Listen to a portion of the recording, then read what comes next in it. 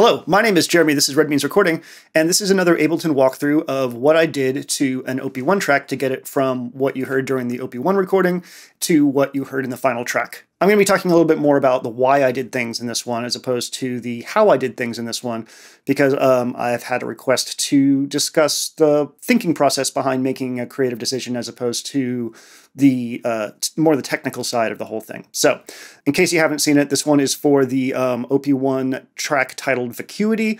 It's based off samples from the Hollow Knight soundtrack, which is a fantastic Souls-like game, really beautiful soundtrack, and I was just really inspired by some of the music and sounds in it and the game itself, and I thought it would be cool to make a track with it. Before we get into the studio mix of the track, I want to show you what the OP-1 mix looks like, because I released both the OP-1 mix and the studio mix on my Patreon. So the way that the OP-1 records is on a digital tape deck that has 4 tracks. And you can overdub on those tracks as much as you want. I try to keep things pretty simple by recording mostly drums onto track 4, bass onto track 3, and then my synths and other sort of melodic instruments on tracks 1 and 2. If I have a hole in a section, like during a breakdown where I don't have drums, I'll move something else to one of those empty tracks.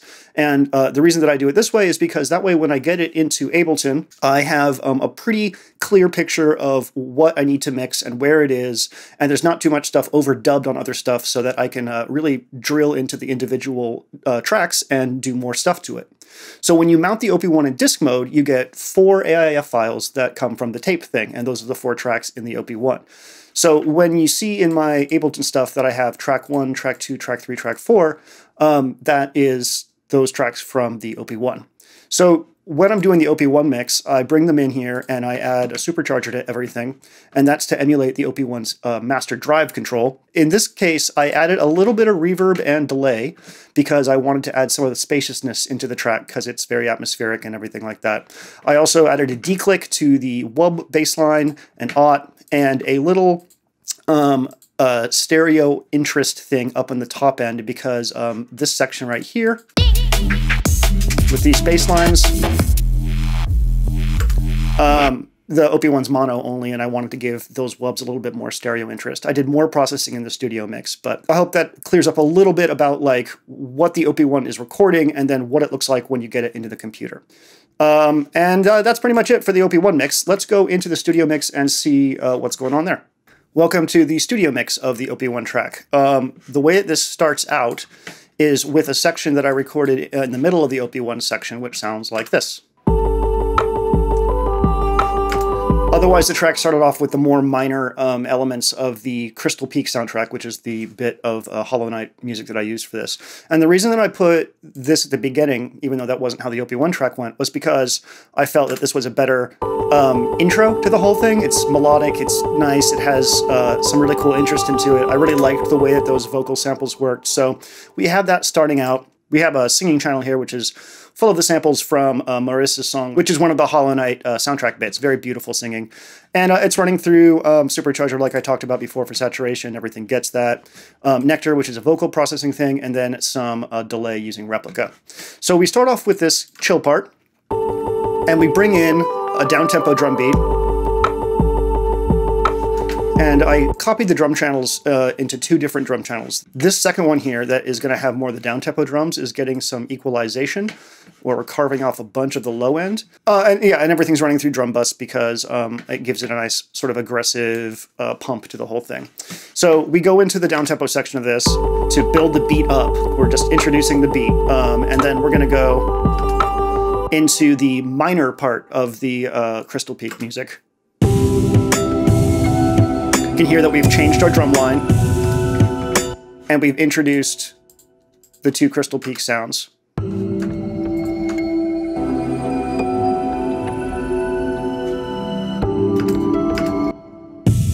And there's our drum thing, which is built up of normal drum hits and little sound effects from Hollow Knight.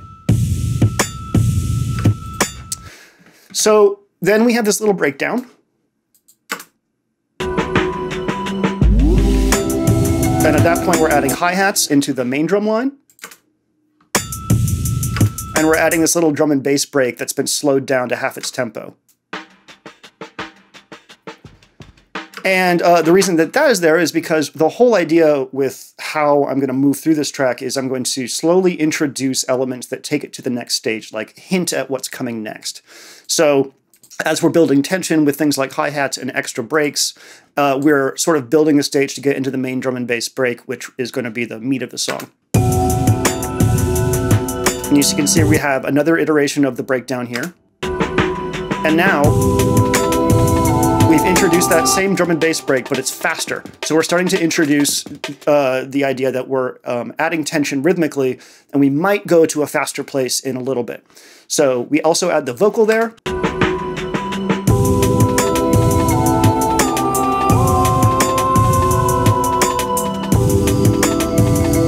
We're still kind of floaty, you know. And then we break down into the same drums we used at the beginning in terms of tonal quality, but now we're introducing that drum and bass break. Moving from the idea of the track being at 85 BPM into the track actually being at 170, which is its real BPM. But we're keeping the beat like chill because we don't want to just, you know, move right into the big drum and bass section. And we still have another break here to keep that, that idea that we're going to be moving into real drum and bass. And we have more singing.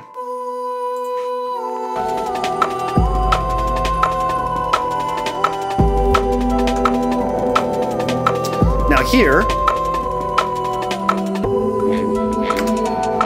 we do a couple things. We drop the beat out and then fade it in. You can hear that this beat has extra hi-hats on it, but I didn't want it to just sit there. I wanted it to be like, okay, well, here's a little bit more interest, but we're going to fade it out using the auto filter. You can see the auto filter working over here to bring that down. So the idea is that, okay, well, here's a little bit more interest. We're building towards something, but we're also taking away. We're creating tension by taking stuff away from the beat. But we're also adding a very filtered version of the aggressive sort of like neuro wub stuff. So again, we're hinting at what's to come.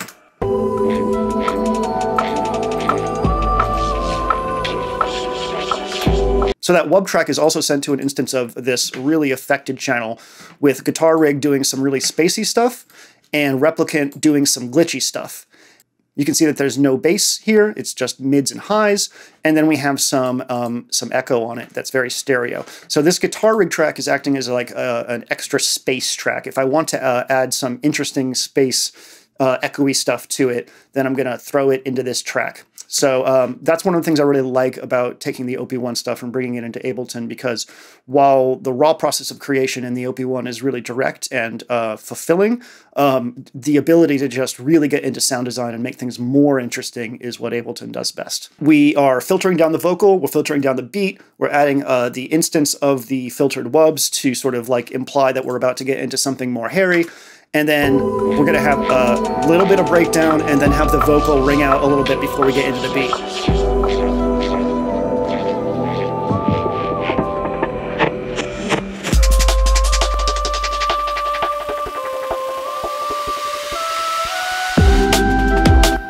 So you can hear there, we've introduced a more frenetic drum line,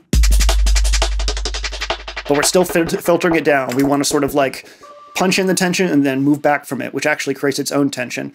The vocal line is going to introduce a little bit more movement, and then it's going to fade out on that sort of single note, which removes the tension from the vocal line and lets it sort of go back into the background.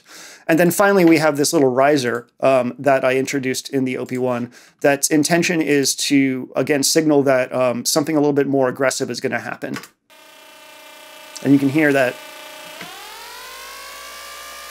the auto pan here is being modulated to increase the tension again by increasing the rate of the auto pan. So just a little trick to increase the tension of a riser. And then we get into the stripped down version of the main beat and we introduce the bass.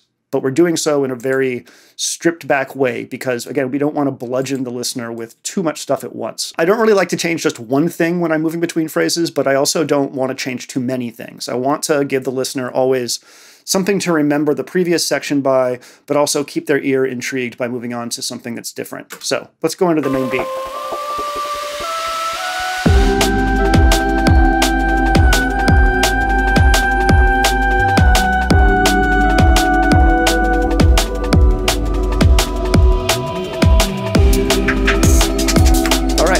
So this section of the drum here goes from very stripped back to adding more stuff in between it.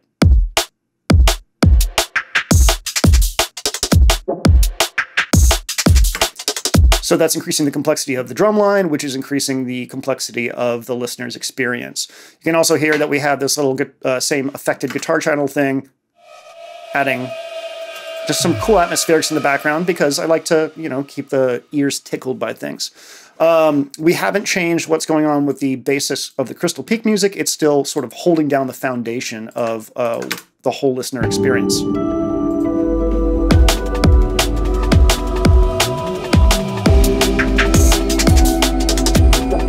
So now we're letting the listener experience the new drum break. And now we're going to introduce a different beat in the background.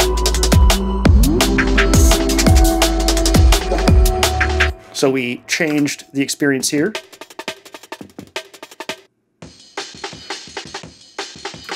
And we also introduced this little little pitch rise in the main Crystal Peak music. Again, just be like, oh, well, we're still listening to the same thing, but it's not staying completely static.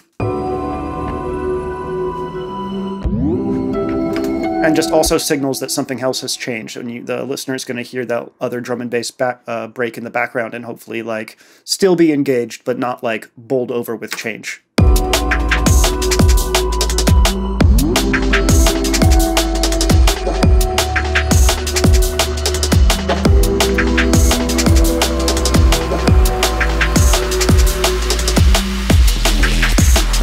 All right, so then we get into the first instance of the big neuro sort of wub things. And you can hear that we have a big riser that is leading up to this whole section, and then another riser, and then another riser. So we're really trying to get the listener to understand that we're moving towards something different here. In this section, we have these big sort of like wubby bass lines. Let's go ahead and solo those and take a listen, and we'll talk about what's going on there.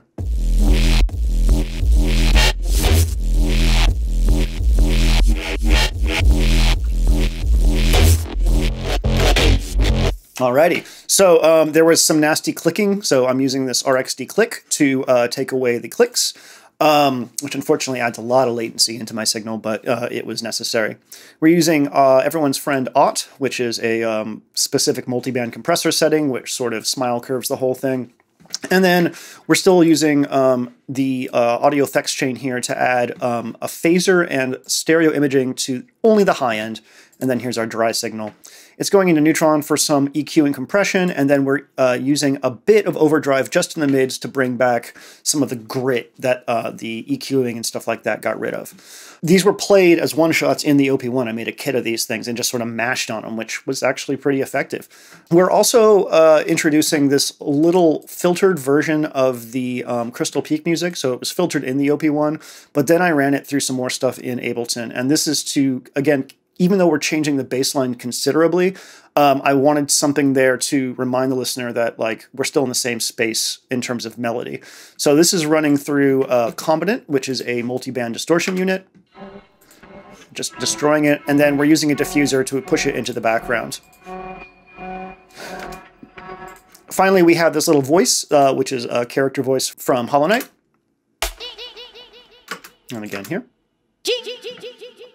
And the reason that exists is because I just wanted to use it and I thought it was fun. A lot of jungle drum and bass stuff has like dubbed out little vocal samples in it. So since I didn't have any like Jamaican Rasta fucking toasting stuff, this was my compromise. So we're going to let that play out a bit and then we're going to go into another section. So I'll start it here and we'll hear what happens.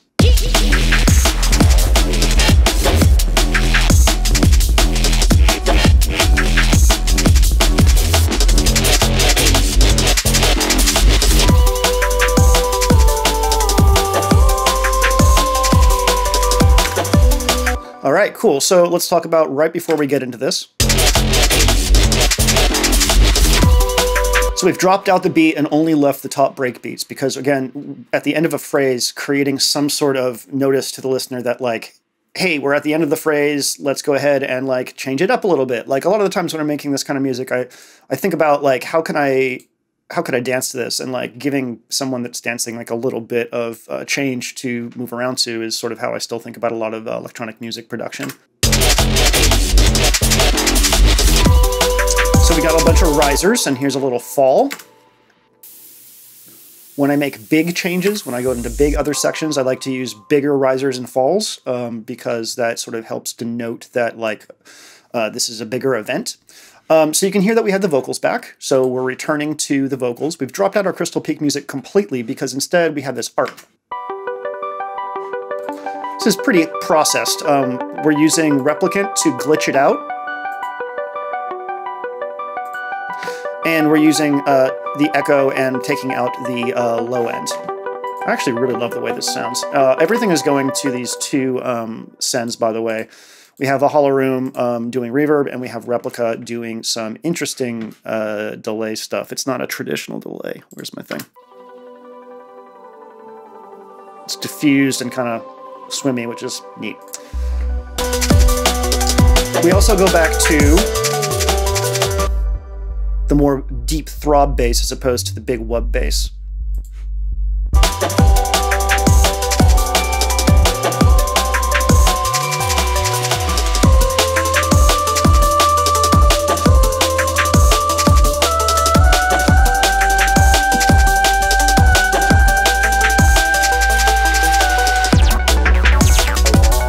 Oh, let me play that out.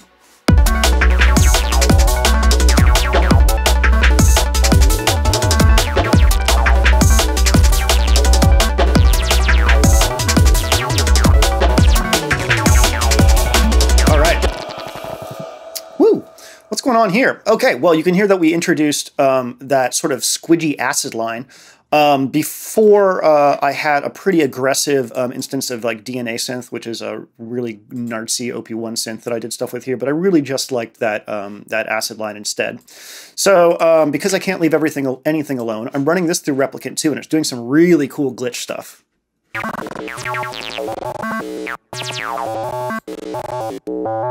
That's what it sounded like before. Pretty cool, but listen. I love that. So why? Well, because we've just moved into sort of like Venetian snares territory. I mean, I'm not obviously as good as Venetian snares, but or early square push or something like that.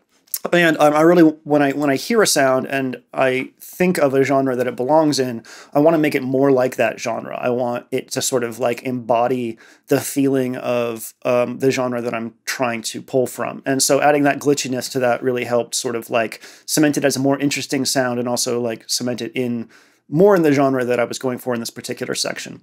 We have the ARP, and we've moved into just a strictly minor sort of thing almost. Where we had the beautiful singing before, this is sort of a mix between the darkness of the wub section and the beauty of the other section.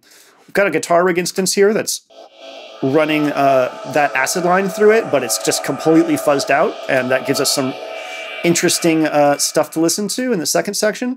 And then we have this longer instance of the riser, which is just screaming as it comes in, which I just fucking love. We actually drop out the auxiliary drum and bass break here and just leave our main drum line. And we have a very deep bass going on. Oh, it's not actually that deep. It's a cross between the deep and not. This actually should have been in the deep section, but again, this whole section is sort of a cross between it. It's more aggressive than the singing section, but it's not as aggressive as the main wub section. So, you know, having this over here would have sounded like this, and it's just not enough. It needs to be more aggressive. In the second section that the bass wub exists in, I did a little bit of transposition automation because this reminded me of Square Pusher.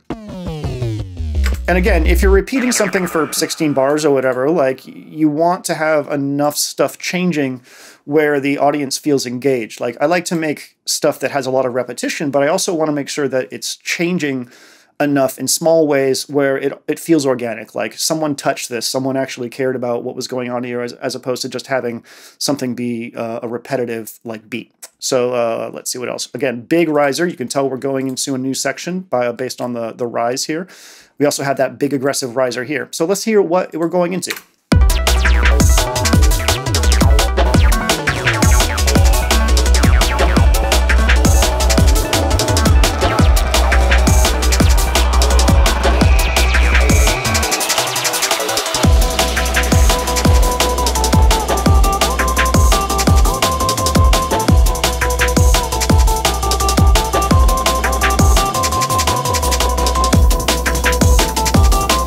Okay, so this is where I discovered that if you turn on the arpeggiator in the OP-1 and play with the sample start time, you get some really cool gated effects with the sample. And so the vocal is that. Very fun. We've gone back to the deep bass because we're giving, it seems like mostly I use the deep bass when I have the vocal in because it gives space for the vocal. So that's cool. We have reintroduced Crystal Peak, but it's chopped up.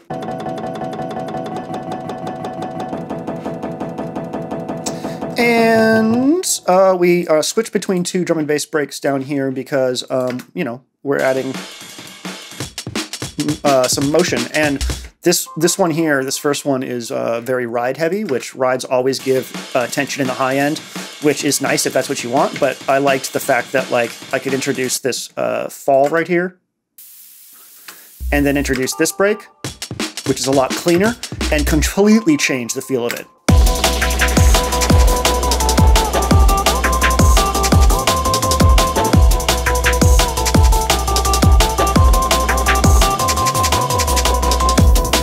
It just cleans right up, which is really cool. So we're building, and then we're going to go into this.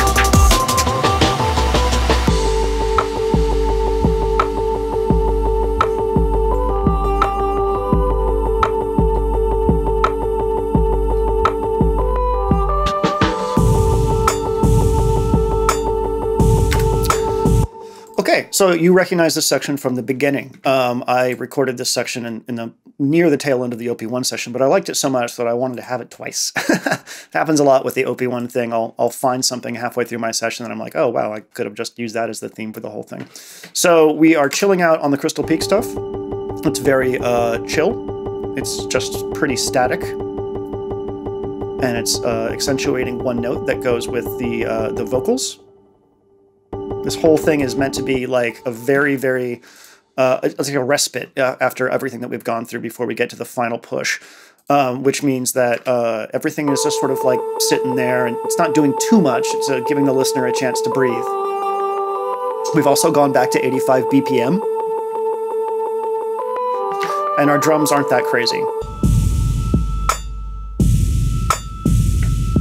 So we get through this section where we introduce the whole thing, where we introduce this theme, and there's some risers going on in here. And then we get into the section that now that we've introduced the theme, we can build on it.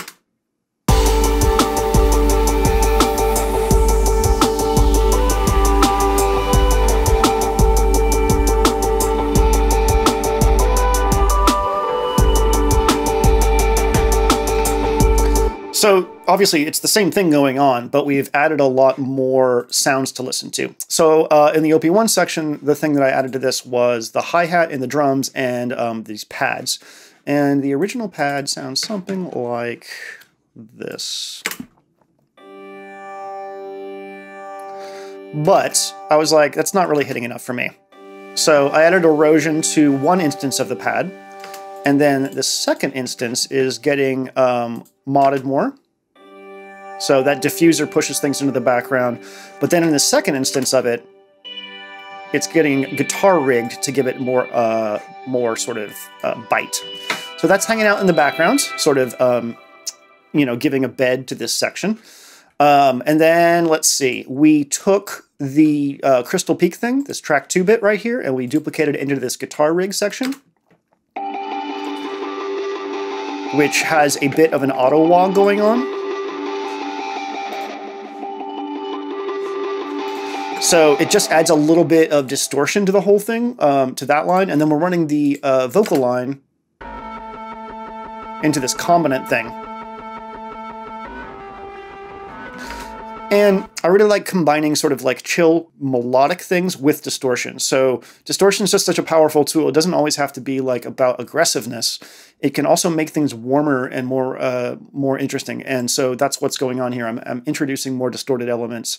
I don't know. It's almost like shoegaze. Like I think that's the idea that I'm thinking behind it, and like spiritualized or something like that. You know, like they use a lot of distortion, but it's not always in the pursuit of being aggressive. It's almost sort of just like doing drugs. I don't fucking know. It's an aesthetic choice.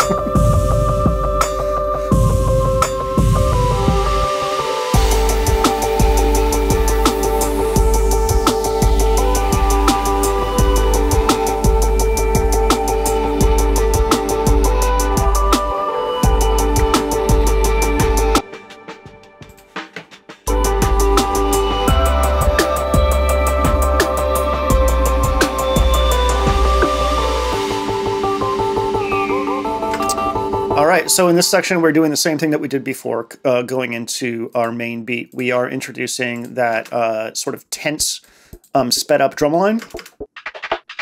We're filtering that in. Same thing from before. We're using risers. Using the auto pan on the riser to increase the tension. And then up here, we're using the same riser through Guitar Rig. So we're really trying to signal to the listener that we are moving into a more aggressive section.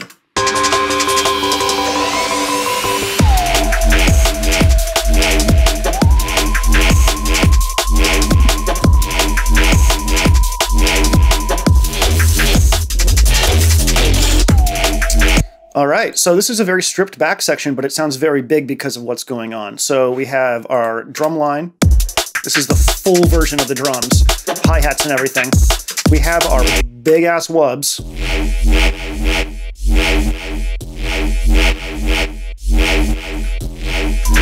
And we have our little ghost friend up here, doing a little sci-fi melody thing.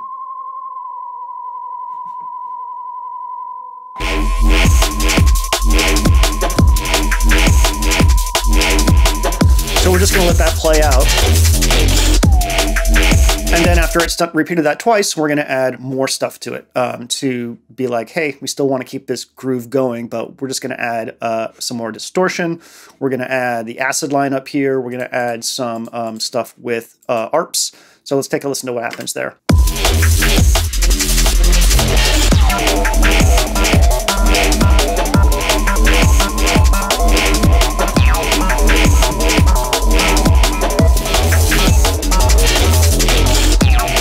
So that acid line's back.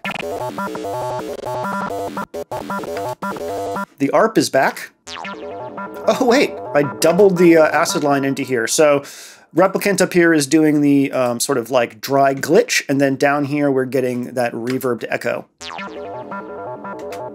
This, wow, I just went to town on that. So we have 3 instances of that squidge line, just all processed differently.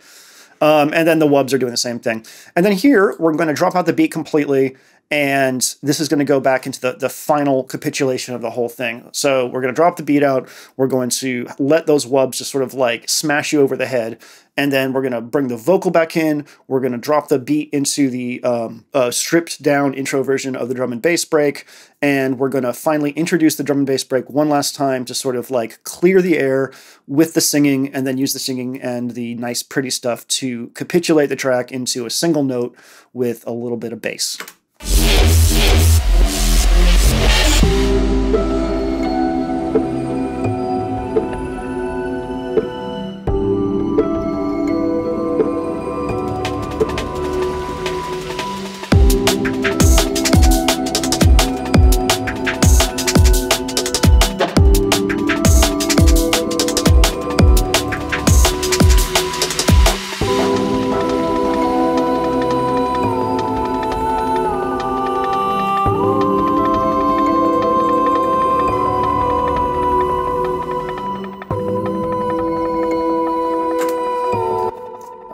Let's talk about what's happening here. So you can see the drum and bass break is not where it belongs. After we let the beat come back and then drop out again, I wanted to have more rhythmic interest. I constantly want to like shuttle people through the experience of each section and each sound sort of having a life of itself and being able to represent that sound in different ways during different sections. So I took that beat, I ran it into one of the Replicant tracks, and we still get the rhythmic interest of it, but we're filtering it down and we're sort of saying goodbye to this sound.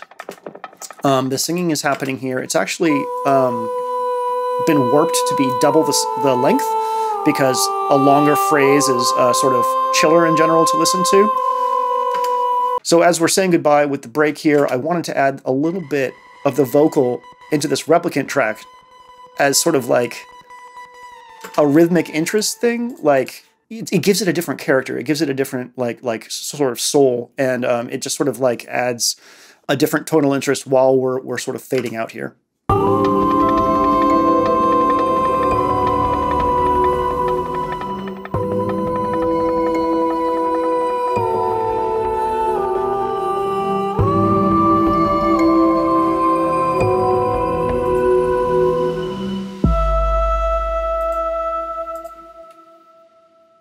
right before we hit the end, we use this little riser. This is the same riser as over here, but you can see it's been turned down a ton. And that's because I don't need to bowl anyone over the head with this final transition. We're already very, very low down into the mix. We're already very chill. And so just enough to nudge into that last bit, just to give a little bit of energy.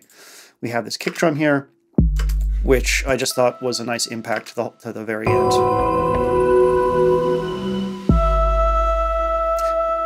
And then we have the tails of the various reverb and delay that sort of just allow us to fade out in a nice way. And that's it. That is Vacuity, aka the Hollow Knight song, the first Hollow Knight song. There may be more. There's a lot of cool samples in there. I didn't want to call this one Hollow Knight because I may revisit samples from this to make more tracks.